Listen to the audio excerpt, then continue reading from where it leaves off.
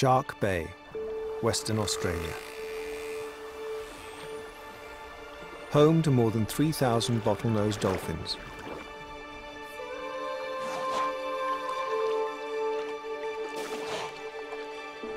Here, a devoted mother called Puck battles to keep her little calf Samu alive in a very dangerous world.